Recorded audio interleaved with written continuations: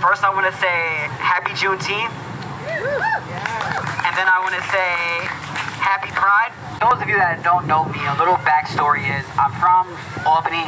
I live in Schenectady, and I'm a trans male. I've been transitioning for about 4 or 5 years now. And when I was living in Albany, I, came out as trans. I started transitioning, and I ended up being homeless. I went to local DSS in Albany, and they told me that because I'm transgender that they couldn't help me. That ain't right. That ain't right. So they told me either they weren't going to give me a hotel room because it was summertime, and I could just, sleep in the park because it's summer. That ain't right. That ain't right. So, that impacted me a lot. Luckily, for those of you that haven't seen Pose, I'm in a house called House Precise.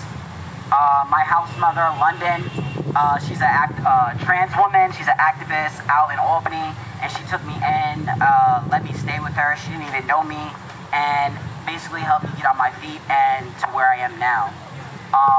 London has taken in a lot of trans or LGBTQ youth over the years. So she's been trying to build this community or an environment where LGBTQ people can come and feel important and safe. Unfortunately, the mayors in these cities in the capital region, they know that there are no LGBTQ shelters or community centers for the LGBTQ community. That ain't right. That ain't right.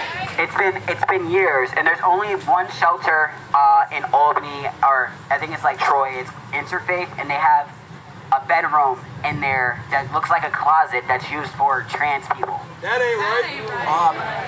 So last year, we were protesting every year, and a good friend of mine, Dan Harris, he was like, Legacy, if not you, who would do it?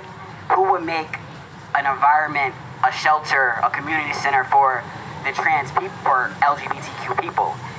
If not you, who? So January 1st of this year, I decided that I am no longer going to work for anyone else, but I am going to work for the community. So I developed Safehaven. It's going to be located in Schenectady. Dustin, right, he's a clergy member in Schenectady. He let me use his basement to put the community center for Safehaven. So we will have a community center for LGBTQ plus people.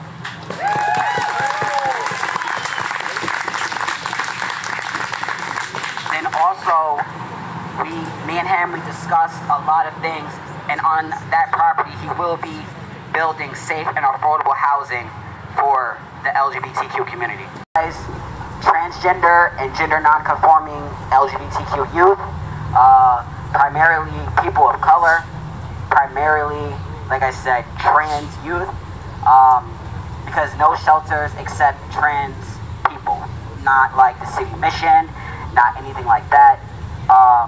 This will be a safe place for sex workers. Sex work is real work, and sex work needs to be decriminalized, and we will also help trans LGBTQ veterans, LGBTQ elderly. So this is not just an environment where only a specific race can come. Non-binary people are valid.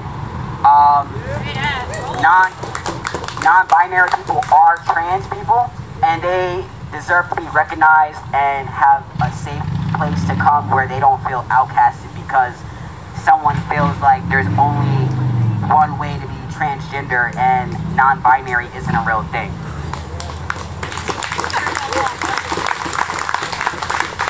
So Chandler was handing out these pamphlets. I have a few more. I have to, give some out when I'm in Albany. But, I can only do this with the support of the community. This shelter and community center is going to be accessible to everyone in the capital region. So that includes you queer people out here in Saratoga. You guys can come out to Schenectady and Albany and, you know, have fun.